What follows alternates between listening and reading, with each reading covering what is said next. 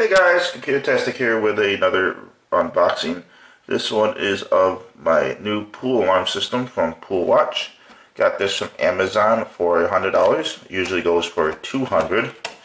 So got it for half price, which is still pretty high price, especially for something that I don't really feel the need to have.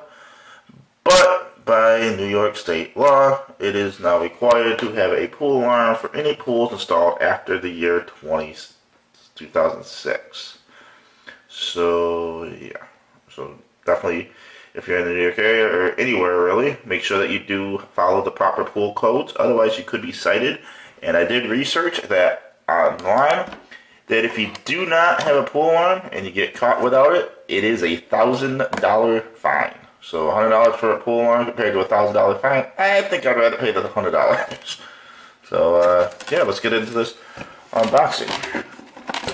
So we got the main alarm system itself right here, and just to give you an idea of what it looks like, it kind of just looks like a little diaphragm in here that lifts up with the pool waves, and this appears to be adjustable, which it is.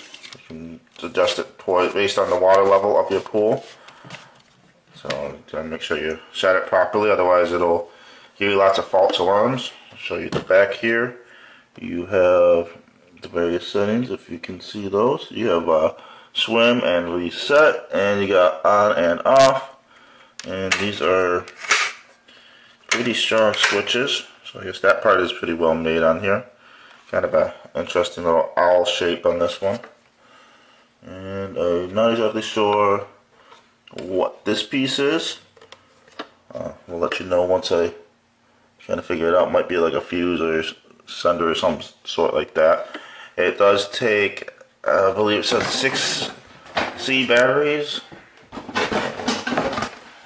right now, which unfortunately is not included. So that is a lot. Yep, 6D batteries is required. So that is quite a bit of battery power, and that's going to obviously fit right through that compartment. So that's pretty high. And yeah, this is ASTM F2208 certified, which is the standard for pool regulations these days. Also in here we got a box of stuff, along with an instruction booklet. Shows you about the different setups, where to place it, that type of thing. And you do need a 1/4" drill bit, electric drill, adjustable wrench, and whatnot to actually install this on the pool, which I'm not too thrilled about, drilling holes in the side of the pool. But again, it's all better than $1,000 fine. So I'm going to have to do it.